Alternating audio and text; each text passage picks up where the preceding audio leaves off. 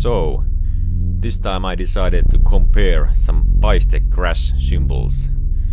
I realized I had 4 different 16-inch Paiste crashes laying around, so why not compare them? Most of them are from some old series of Paiste, so they are almost vintage stuff.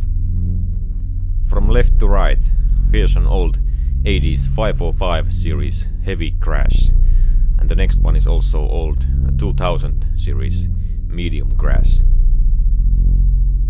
And then there's the Root series extra heavy crash ride. And lastly a 402 series crash in not so good condition, but it still sounds almost as it should.